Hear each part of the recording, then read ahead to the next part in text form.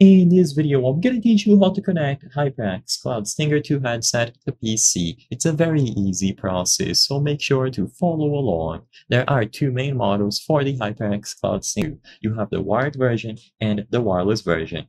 If you have the wireless version, you will only be able to connect it to your PC using the wireless dongle, so keep that in mind. If your wireless dongle broke, you will not be able to use a cable. The port available on the headset itself is only used for charging. So first, if you have the wireless version, like I said, all that you have to do is plug the USB wireless dongle into any of the available USB ports on your PC or another device such as a PlayStation 5. As soon as the wireless adapter is connected, the headset will be picked up once you turn it on, and you will be able to use it. You can open the control panel, go over to sound, and then under the recording devices and the playback devices, you should be able to see it listed. Make sure that you show disabled devices and disconnected devices.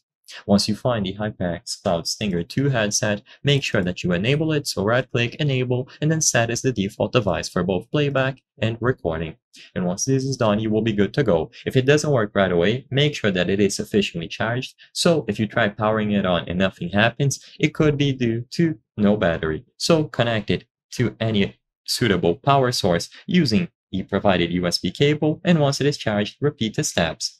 If you have the wired version of the Cloud Stinger 2 headset, all that you have to do is connect it to your PC through any of the available ports. So it is either going to be USB or a standard 3.5mm audio jack connector. And like I said, you just have to plug it into your PC, and as soon as this is done, it is automatically going to set itself up and download the drivers. I hope I was able to help you on how to connect HyperX Cloud Stinger 2 headset to PC. If this video helped you, please be sure to leave a like and subscribe for more very easy tips. Thank you for watching.